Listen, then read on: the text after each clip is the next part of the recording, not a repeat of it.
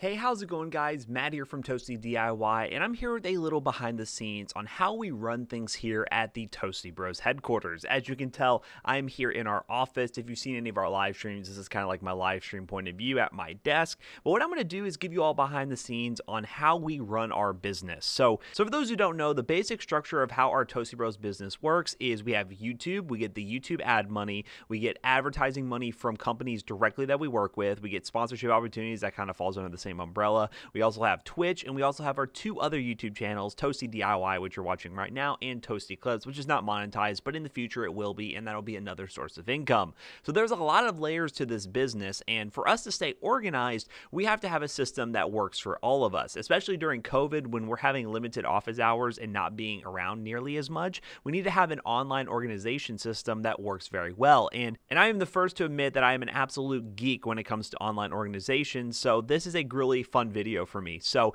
if you're ever interested in how we run our business and how we stay organized, well, as of recently, it all circles around one thing: Trello. Trello is a board organization app. Basically, it gives you a bunch of different panels for you to organize your, well, day-to-day tasks or other team collaboration things. Being a team of 4, we need to have one centralized location for all of us to access, and that is why we have Trello. And I will show Trello right here.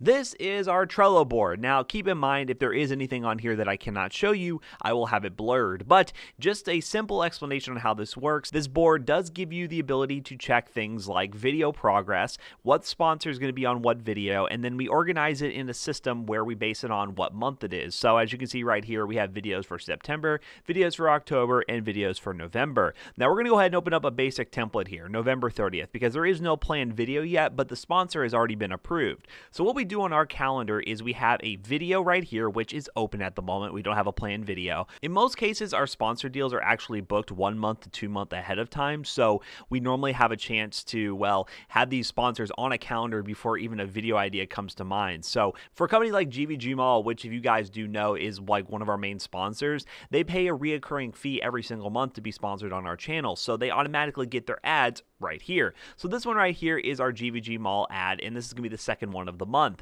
So what we do in this system is, let's say we come up with video idea. Here's the video idea, and then now it's on the calendar for November 30th. We normally put a detailed description. This normally includes any affiliate links, anything the sponsor may want, just more of a detailed list. And if it is a PC build, we normally like to go through here and start planning the idea of the PC build. So for example, we'll just say, all right, we're going to do a build with a Ryzen 5 3600.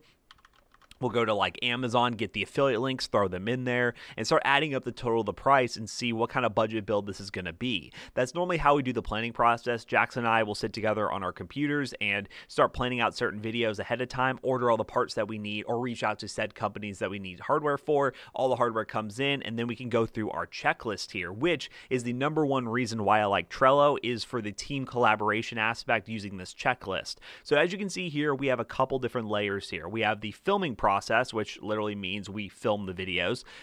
This right here is generating lower thirds. That is a job our, well, now graphic designer Zach does. He used to be our manager, but now he does graphic design basically. So for those who don't know what lower thirds are, those are basically the on-screen animations that pop up in the bottom left corner when we talk about a PC part. We have introduced this very recently because it allows us to show a little bit more detail about the product we're talking about. And what Zach will do is go into the description, and if it's a PC build, he'll take every single individual spec and go through and use the templates that we have made and render out lower thirds for our video editor, and then put those on the NAS in the folder that we use for video editing, which we'll probably dive into a later video talking about our NAS and workflow. But this is more focused on how we organize everything, our day-to-day activities. So once Zach has done his job, he goes in here and checks, clicked, I've done the lower thirds. Once we filmed our video, click, it's filmed. So basically at this point, we're in the post-processing phase. The filming and the lower thirds are good to go. I have contemplated adding a checklist mark for when we actually have everything in our hands so we can actually start filming,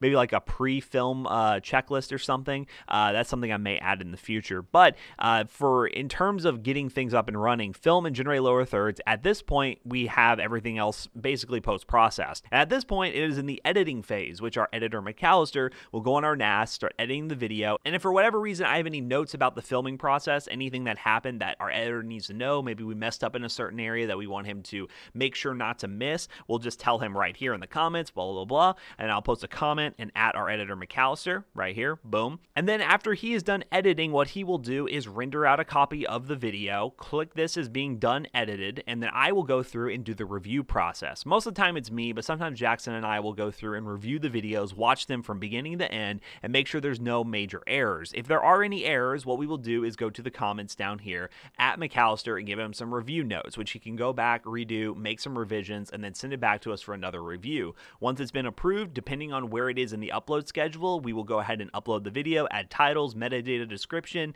and boom, the video is live, scheduled, ready to go. Video goes live, and once it's live, you hit this little check mark, and boom, we're done. So as you can see right here, we are all the way up to September 25th. We are a little bit behind right now because Jackson is on vacation, but ideally we like to be at least like 3 or 4 videos ahead. As you can tell, we do plan out very far into the future with some videos spanning across the entire month. So we like to be as ahead as possible. We can't be totally ahead all the time because of the fact that there is a chance that, well, new products release, especially in October with new Ryzen stuff potentially coming. We don't want to get too far ahead with some older parts and have videos released that just don't make sense anymore. So it's kind of a balance here that we have to do. But in terms of keeping things organized, I've absolutely loved using Trello. And believe it or not, we've been doing all this on the free version. There is a paid version that allows you to do even more. But with the free version, we've been able to get pretty much all the features we want out of it. And I've been very happy with it so far. So I hope you guys enjoyed this video. I kind of just want to give you all behind the scenes on how we make Trello work for us. It's a program that's really powerful for things like this. There's a lot of automation built in that we don't even really touch on. We try to keep things as simple as possible. And as you can tell, it seems to work out really well for us. And it's a system that I'm very happy with. And I really think we're going to be using it for the foreseeable future. Maybe the paid version at some point if we find any sort of bottlenecks in the production process. But in terms of a team of 4, Trello has been a great option for us. So I hope you guys enjoyed this quick behind the scenes DIY video. If you did, be sure to smash that like button and comment down below what you think. If you are somebody who's a little bit of an organizational nerd like myself, I would love to know down below what you all think of these kinds of videos. If you want any more behind the scenes coverage, let me know. I'd be happy to do it for you. Thanks again, guys. Hope you like, comment, and subscribe, and I will see you all in the next one.